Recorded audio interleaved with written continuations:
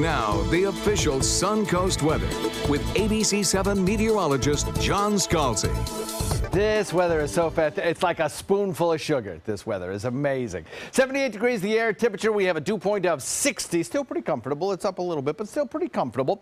And a southeast wind coming in at about 11. A mix of sun and clouds. We have some clouds kind of pushed across the area. And they're not producing any rainfall, and they won't. But they're there. And tomorrow, I think we'll probably see a similar sort of situation, though. Maybe not quite as many clouds around, perhaps. 75 degrees, Wauchula, Myakka, 75, Arcadia, 75, Northport, 75, 74 in Venice and Inglewood, 75 in Lakewood Ranch, Parrish in Bradenton, 72 degrees out on the Key.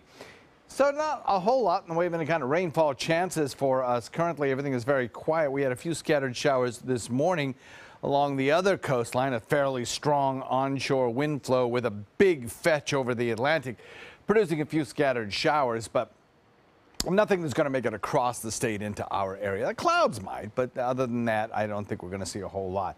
If we see anything at all anywhere close to our coastal regions, maybe inland, most very eastern parts of Wauchula and Arcadia might see an isolated brief sprinkle, but most of us will never know that occurred. Unless we look at radar. Back to the west, the heavy rainfall just carries on. Parts of Texas underwater. Houston having its issues.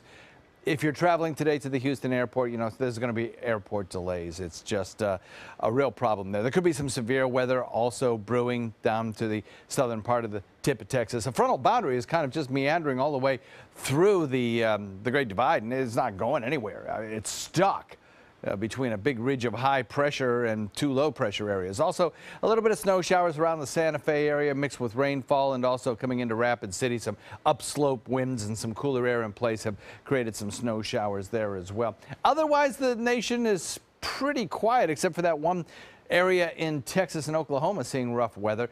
There's our cloud cover that kind of moved on by, came in from the other coastline, as I mentioned, and it's benign. It's not going to produce rain showers.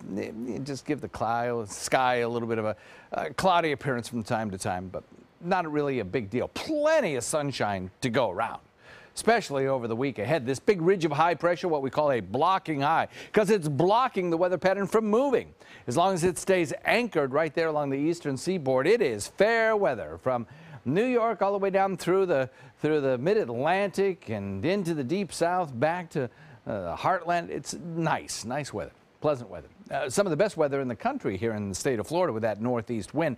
It is, however, kind of a brisk northeast wind, and some of the wind gusts are fairly breezy, coming in at about 20 miles an hour or so. So be aware of that. Sunny weather hangs on for the next couple of days. I think no rain in the forecast and just those gusty winds around, but they should be subsiding a bit tomorrow. The forecast calls for the cloud cover to come by us from time to time. Don't see a big rain chance for our area. Just a few of the clouds from the other coast. Maybe the east coast sees a few scattered showers around, but that's really about it. The fair weather continues on right straight through the next several days.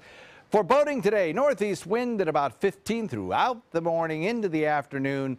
We'll look for 2 to 3 foot seas and a moderate chop. And the official Suncoast forecast has us nice average temperatures for the next several days, maybe a little above. And then that rain chance comes our way toward the end of the work week as the next front moves through. Hopefully a nice weekend in store for us, though, Donnie.